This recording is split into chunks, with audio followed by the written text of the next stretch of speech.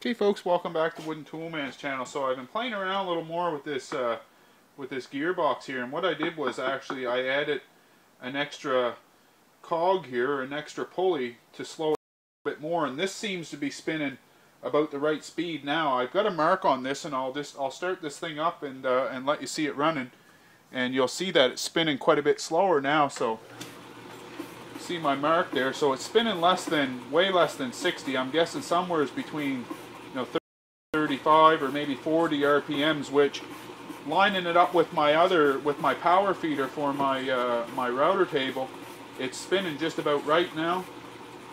So the next stage of this game is, I've got to kind of make this a little bit more compact. I think I'm going to try to move the motor to the top, and then I've got to get some longer bolts or some longer shafts here, because I've got to add a little pulley to the side of this thing now, or a little sprocket, because the router table runs off of chains, which is the best way of doing it. So I'm not going to switch that. So I've got to get this a little bit thicker so that I can add one more stage to this. And I figured out a simple way to add these little pulleys. I've got a bunch of these little sprockets around here that got some little ears on it here, and they fit on, they're 3/8, these ones here, but I'm going to have to pick up one with a 5/8 shaft, and then it'll just slide through. I figured that I could just slide it through the wooden pulley with the shaft, and then add a couple of screws here so that when it runs up against it, that's going to lock it, as you can see here, and then that'll enable it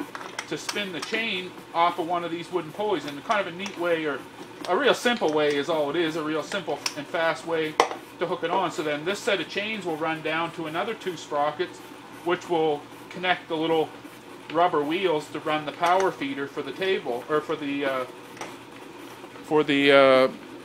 router. And you can see, here's what I'm talking about right here. This is my little router feeder here. It's just a simple set of wheels that will enable me to, it just makes the router hands-free. And I've got a video showing this, if you look at my other videos about the router feeder, and that's what I'm going to try to make.